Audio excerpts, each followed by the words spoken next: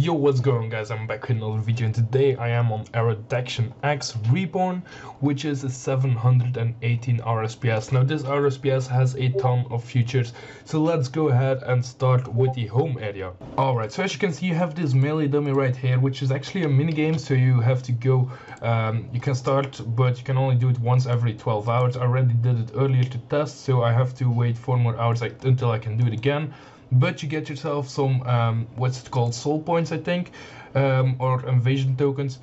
And then you can go up to the leaderboards, check who has the most damage dealt. Of course, I'm not on the top list for a very long time. But yeah, as you can see here, you have a bunch of shops as well at the home area, where you can buy basically everything you need: trivia, armor, all these other really cool items. So yeah, that's pretty cool. But you can also go to the teleports, and if you want to go to the shops, you can click on here as well, and you'll be teleported to another location which also has all the shops. So yeah, that's pretty nice as well. As you can see, PKing shop, recolor shop, woodcutting, mining, general, Eradication seals and character shop, which is with the eradication points. So as you can see, you can get yourself some dragon claws, chaotics, or all the other cool items here. Now besides the stores, you can also train yourself some thieving up here, and you can also check the Grim Reaper for rewards. As you can see, you can buy yourself some stuff here with boss slayer points, so that's pretty nice. You can get the obliteration weapons right here. You also can get some dice and focus sight and hex crest, which you can then use for the slayer mask. So yeah, that's super nice as well. Now you also have two really cool things here. You have the cosmetic manager, which basically gives you an override over the armor you already have. You can apply any of these outfits if you have done the requirements for it. Of course, I have not done any of the requirements because I don't have, this isn't my account, obviously. And then right here you have Sindrid, and if you have over 5 billion total experience, you can get this armor. Now this, of course, is more of an endgame armor, but as you can see, it looks super awesome. Right here you have an altar to train yourself some prayer. You have a chest that you can open with the crystal keys. You also have a chest right here that you can open for this if you have a slayer helm part key, my bad. Then right here you have a few bankers, but you also have this extra banker for if your bank space is full. You can buy yourself an extra bank for 10 billion cash. So yeah, it's quite expensive, but definitely worth it. You can also trade here to get yourself some summoning ingredients, and then of course infuse the pouches there. These are the PKing teleports where you can go to. You can go to Edgeville, Magebank, Green Dragons, and the Chaos Temple.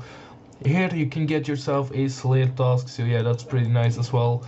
And then you can buy yourself some construction supplies there.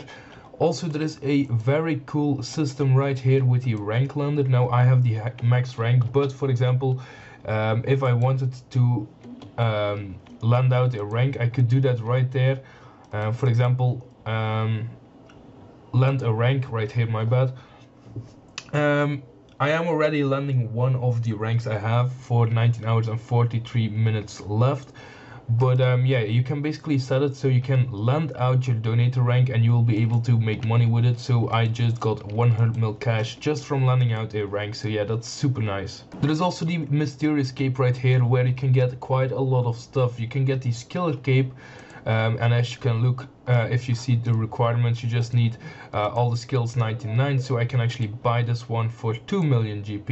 You can also get a max cape, I already have that. For the skiller master, you need 200 mil XP and all these skills, but that cape does look really cool. You can also buy the 200 mil master cape, which of course requires more skills, 200 mil plus experience. And then you can also buy the completionist cape if you have done all the requirements, which I haven't, of course.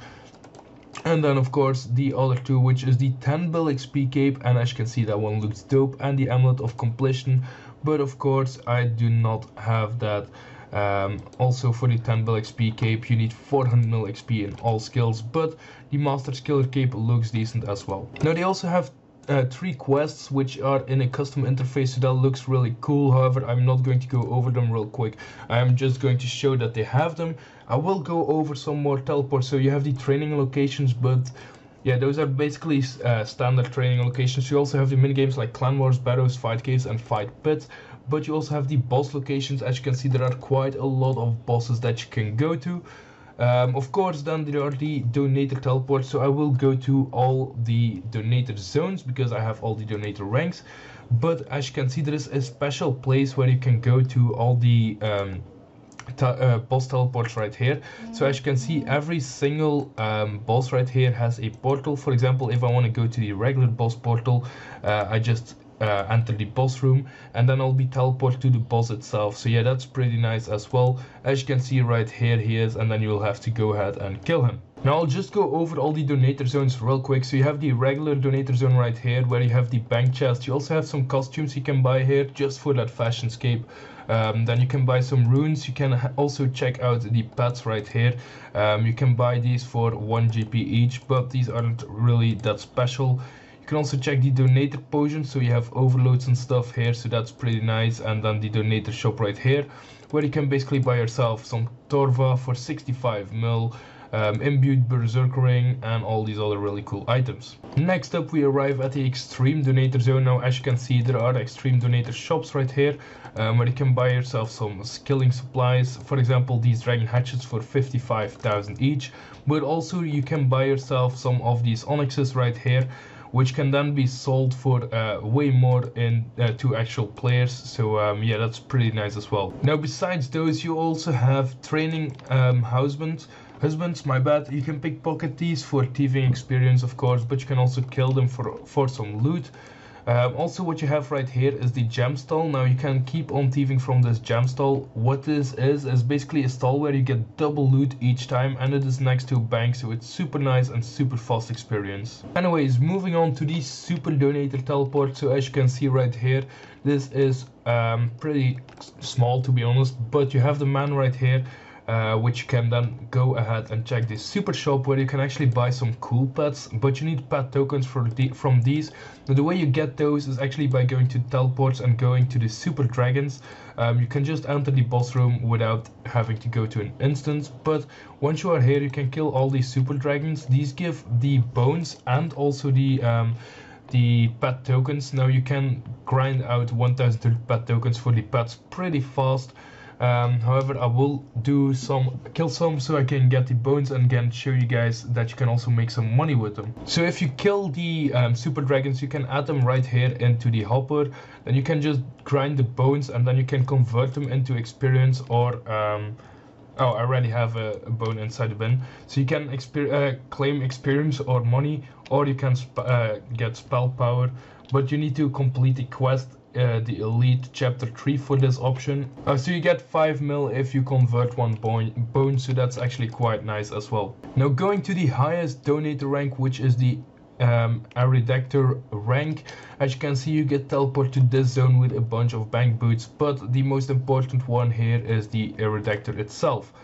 So if you go to this, you can actually check the shop right here where you can buy yourself some obsidian armor, but you need enchanted obsidian shards from these. But you also have a bunch of teleports like the brutal dragons.